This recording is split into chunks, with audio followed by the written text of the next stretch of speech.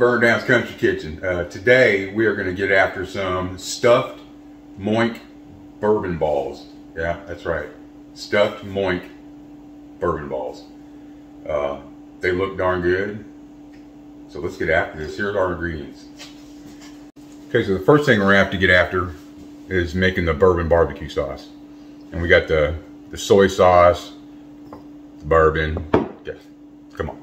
Star of the show, bourbon. Got brown sugar, ketchup, some apple cider vinegar, and some Dijon mustard. That about cover the barbecue sauce part of it.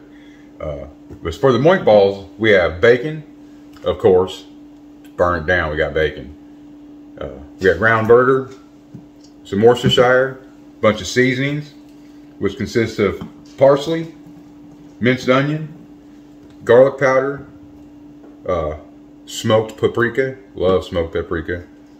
Got some pepper, some block cheese. I have a couple jalapenos because y'all know me. I'm gonna do some jalapenos and whatever I'm gonna eat. So, and then we'll go ahead and do some garlic in there as well. We'll do some minced garlic. So, all right, let's get after this. We begin by putting in ketchup. Now, you could put in as much ketchup as you want. Like I'm probably gonna do this half a bottle here because it'll make quite a well. Yeah, we'll do this whole half a bottle.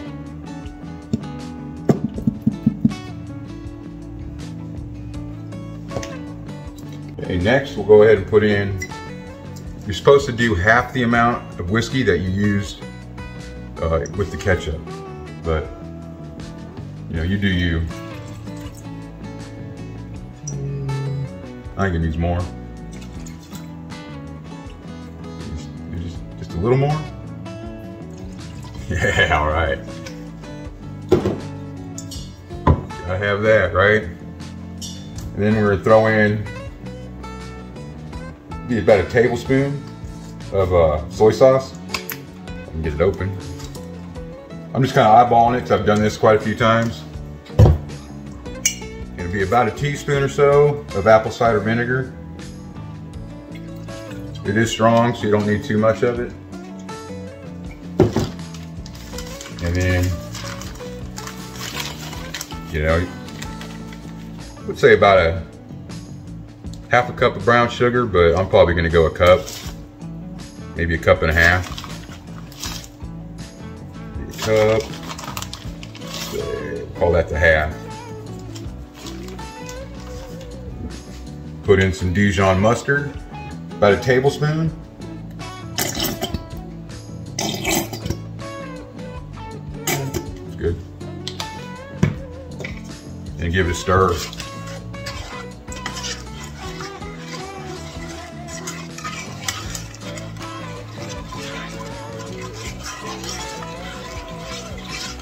And you can smell that bourbon. I love it.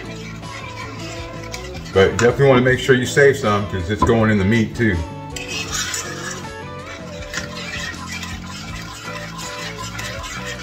Get some cracked pepper in there.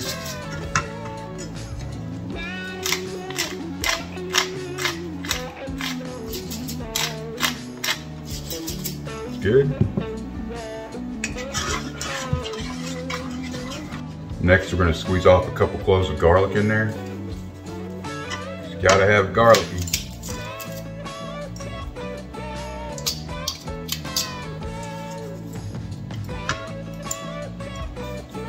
Gotta have a garlic. There we go. Now for the epic scraping sounds I always seem to make off this thing, but maybe I'll do a giveaway. Y'all let me know if I should do a giveaway on a garlic press. I'm getting it up to a boil. It's starting to bubble up here a little bit, so we're going to back it down. It was on a medium high. I'm going to do a medium low, just so it simmers. I'm just going to let that incorporate for 15 minutes or so. We'll let that do its thing while we're over there making up those stuffed Moink balls. It calls for a pound of hamburger. I got about 1.5 pounds maybe. maybe. All right, let's get after this. We're going to crack one egg, put it in there. I did not show that in the beginning. Forgot. It happens. We'll also be putting some garlic in there. Let's go ahead and do some seasonings. Do some black pepper, cracked, of course. Some minced onion. However much you want to put in is what you put in. You know what I mean? I don't have an exact amount. I'm just eyeballing this. That'd be good. And we'll get our garlic powder in there. Our smoked paprika.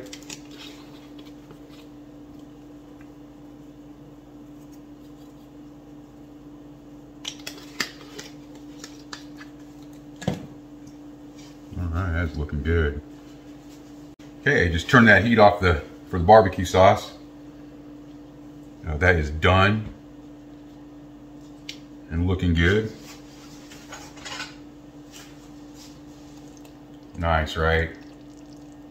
Oh, you can smell the bourbon. All right, let's go ahead and squeeze off some garlic in here.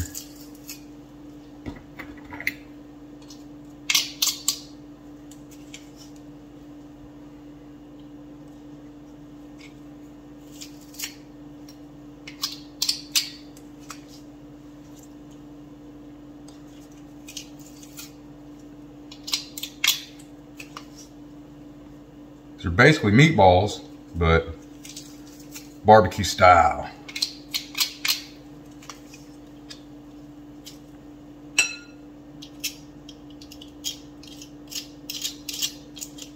Sorry for the scraping, but it's got to be done. Okay, I'm gonna go ahead and put in some, decided to do some liquid smoke. Probably not a lot.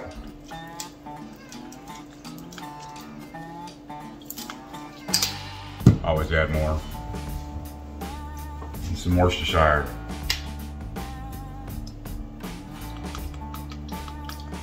Not too much, but definitely want some in there.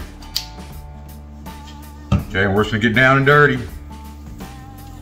Making a mess. That's what we do best. Look at that. Back here, buddy. You ain't going nowhere. You could do breadcrumbs, but I'm not going to. Like you know I would if I made a meatloaf. If you see my Halloween episode. If not, check it out. Take a look at it. You know what you're thinking, meatloaf. Yep, it was good. I learned that recipe from my mother years ago. Everybody does their own variation of it, obviously, but man, it is good. Like, I'm afraid to try other people's meatloaves, but love this. So I decided to go ahead and put some rub in. I about forgot. I meant to do that earlier, you know, put that out there earlier. You saved me from having to mix it up twice, right? But nonetheless, get it back in there and get it mixed in. I knew I was missing something, couldn't figure it out. Then it dawned on me, you gotta have your rub in there, man. It's barbecue. Oh, look, I didn't tell y'all. We had a low of 32 today and possible snow this evening. And I've been really wanting to barbecue, and I know everybody's shipped into fall stuff, and I have a bit. I have a little bit. But it also might rain. The problem with all that is, y'all, I don't care. I don't care. I'm gonna get out there and I'm gonna barbecue anyways, because that's what I want, and I'm sure that's what y'all would rather see instead of me doing it on the stove. All right, that was good. Look at that. That was nice. We'll set that aside for a minute and cut the cheese. Y'all, I'm so forgetful today. What's this? What's the one thing we're missing out of this? One of the most important ingredients. I mean, really? Railway.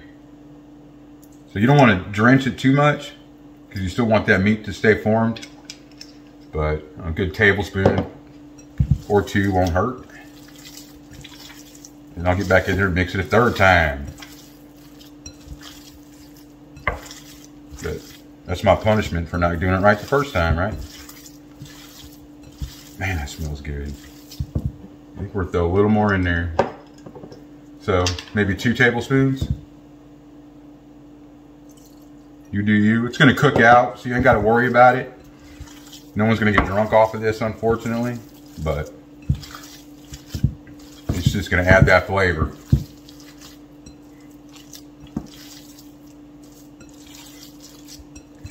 Man, that looks, it looks and smells so good. I wish y'all could have smell-o-vision. Weren't we supposed to have that by now? Old smell-o-vision.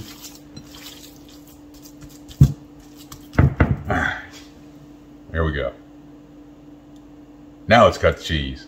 All right, we're just gonna make cubes.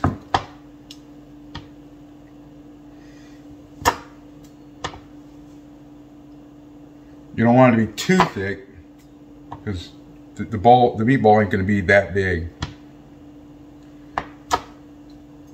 Like this might be better than that.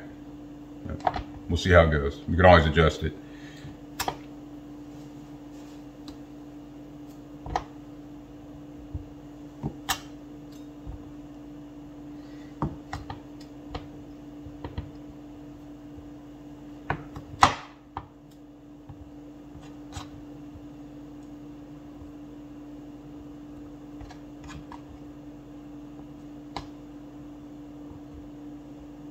Stack it back up. Cube them out.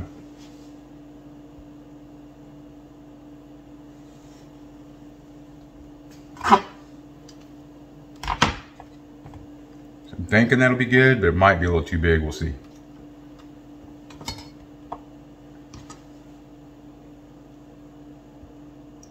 More cut straight down the center. Now we're just going to go ahead and get some meat. Let's see.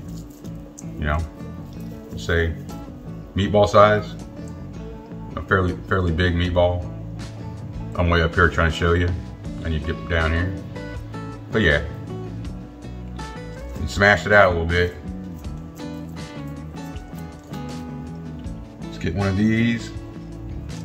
Fold it around it. Sealing it up.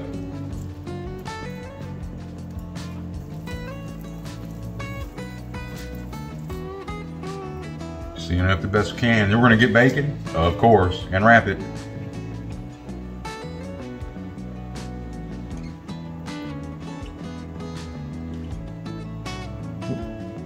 Forgetting one thing here.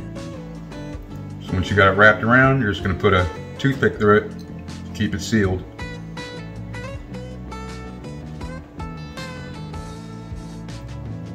Just like that.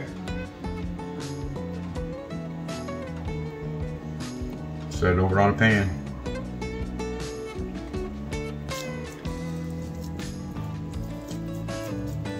Good size.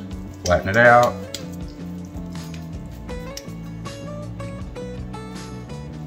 Put some cheese on there. Seal it up.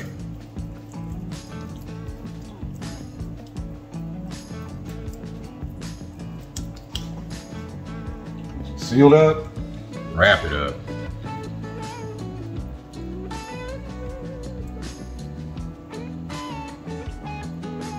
And then close it up with your toothpick.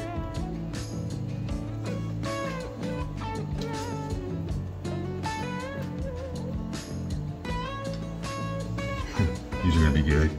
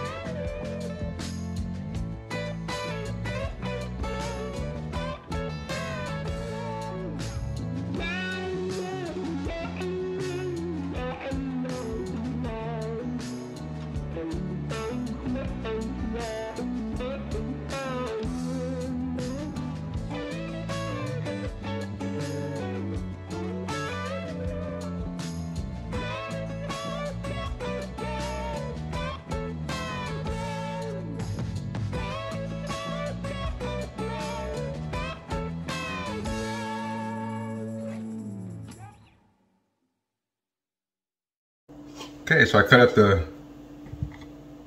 jalapenos and just put them on top and pressed them in. I thought I was recording and it was not, so you missed it. You missed it all the action, but there we go. Look at that. We're gonna go get that on the barbecuer for about a temperature of 300. 300 degrees, and then they should be done within the hour. We'll check them every, I don't know, half hour or so. Let's go get these on the grill. All right, we are out here in this cold weather. Just above 300 on this thing. Go ahead and get them in. I'm using indirect heat, so this burner's on and this burner's on. This burner's off and that burner's off.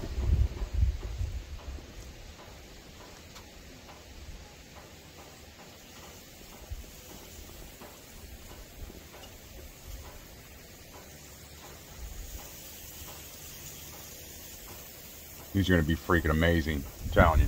These are going to be amazing.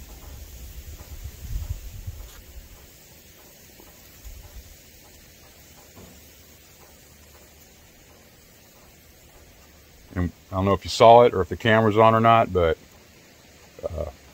put rub on top of these as well. Let's see, that one's on, that one's off.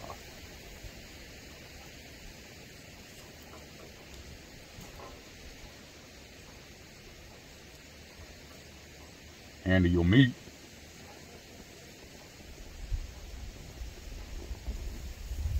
All right, that's where we're at.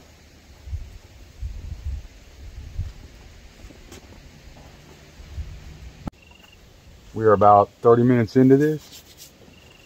Let's see, turned up a little because it did drop in heat. It is cold out here. Oh yeah. Bacon's starting to tighten up. Looking good. All right, we'll give it some more time. Okay, I'm guessing these are ready for some sauce. Oh yeah, definitely. Look at that beautiful sauce. Beautiful.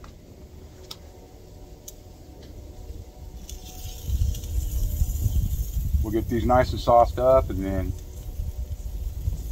let them sit on here for, I don't know, 5-10 more minutes. And we'll be done to eat. All right, y'all. They're done. Do me a favor and take the time to like, share, subscribe, comment. Tell your friends, tell your grandparents, tell your children. Tell Uncle Bob, if you got an Uncle Bob. All right, let's get to this taste test. I'm excited. Again, stuffed Moink bourbon balls. Okay, let's grab one of these. It's got the jalapeno. You know what? Hang on a minute. Real quick. Drizzle some more of that sauce on there.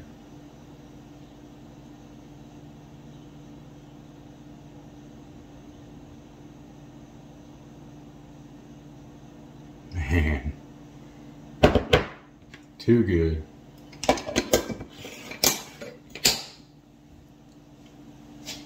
Too good. All right, separate one from the herd. Look at that cheese coming out of it.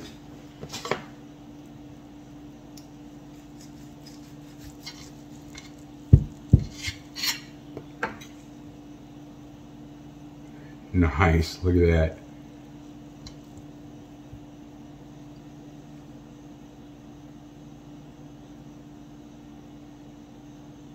Looks hot.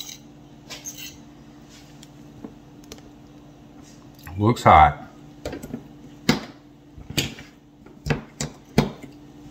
Go ahead and drizzle some more on this other side.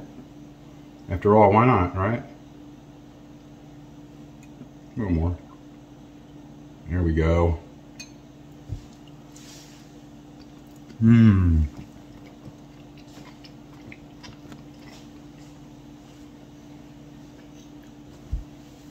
Golly. One, the jalapeno's on point.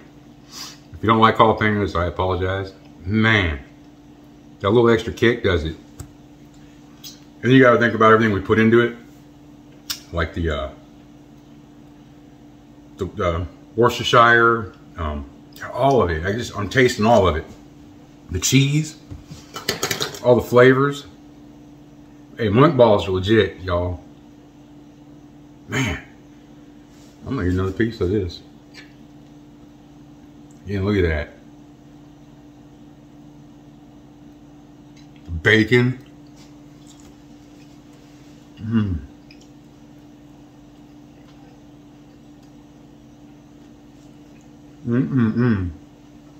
Look, that bourbon sauce is so good. So good. Whiskey bourbon sauce is easy to make. These Moink balls are easy to make. Make something. Make anything. Make stuffed Moink bourbon balls. Why not? It's easy. They are delicious. And you can barbecue them like I did. It's fixing to snow tonight, possibly. Or you can not be crazy and you can cook them in your oven. You can cook them on your stove. All right, y'all. Till next time.